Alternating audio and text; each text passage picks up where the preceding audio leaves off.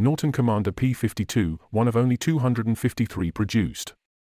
The bike has a bit of history. It was registered 4 years after its build because it was one of the P52 that was exported to Ghana as a demonstrator bike, and then returned to the factory in 1993. It is identifiable by having 2 cooling fans on the radiator rather than the usual one. Basically, Norton used it in Ghana to showcase their police bike and to try to sell it to the government.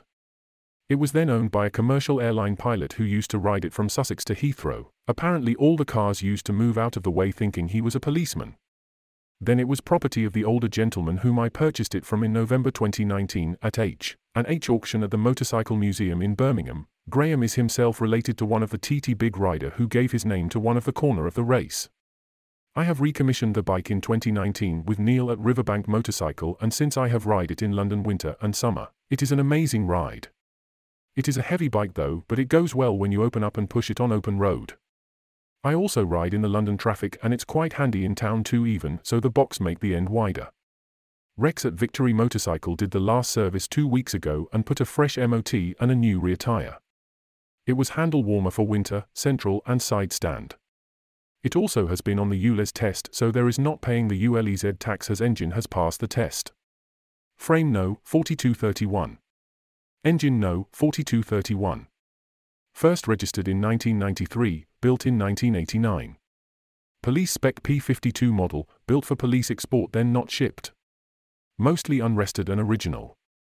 Engine completely overhauled in 2011 by specialist Arnegas with photos and invoice. One of only 253 produced. Rare to find in this condition. In good running order. Comprehensive history file with old MOTs, receipts, original handbook and parts book and associated paperwork. Note: the rear light has been damaged, see pics. I am ordering the part to replace it, but I am not sure I will have time to replace it. Vehicle history.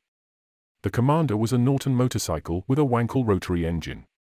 The first Norton Wankel motorcycle was the 1987 Classic using an air-cooled engine, built as a special edition of just 100 machines. It was followed by the air-cooled Interpol 2 model. The Commander was a liquid-cooled successor to the Interpol 2, liquid cooling being adopted for greater power and reliability. The Commander's final drive chain was protected by a full enclosure.